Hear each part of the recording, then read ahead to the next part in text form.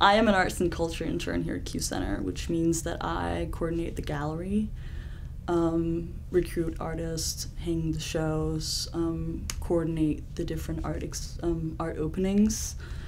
Then I've been working on a film screening series that have been running through April with films made by local artists. I feel very fortunate to have come across so many people from so many different paths of life, and I feel very fortunate to have been granted an opportunity to hear those stories.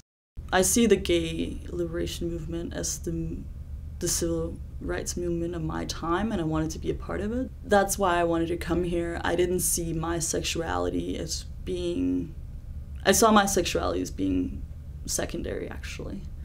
We're all the same, you know? Whether gay or straight, tall or small, blue or yellow, we're all the same in essence. You know, we can all relate to each other. We're all people, we're all humans, we're all one big family.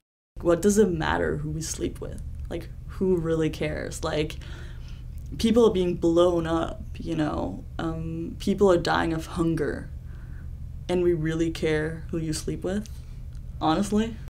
If there were more places out there like Q Center, I think the world would be a better place, because not a lot of places or spaces in the society at large work off an all-inclusive, all-accepting model. A lot of people that come to Q Center are very grateful to be accepted here and not be looked upon weirdly, or, you know, kind of question, why do you look like that? Why are you like that? And the fact that they are grateful for us not judging them is saying a lot, you know? They shouldn't have to be grateful.